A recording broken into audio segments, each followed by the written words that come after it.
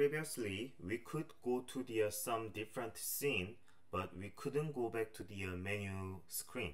So we want to add home button to go back to the original menu scene. So let's open the scene. Any scene would be fine.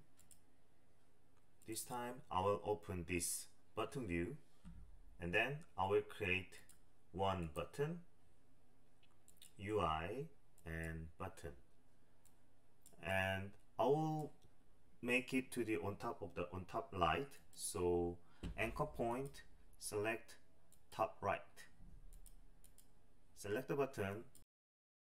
Maybe this is a bit too large, maybe 100 by 100 should be fine. And then I want to change the image.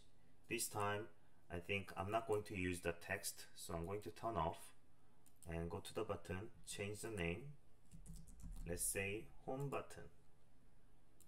This time we're going to use home icon, something like this one. So let's drag and drop to the Unity, change the text type to Sprite, and select the single mode, enable alpha is transparency, apply, go back to home button. Let's change the source image. Now we have home button over here. All we need to do is open the script again, the main menu script. We're going to use the same script. Let's attach another void, click to home,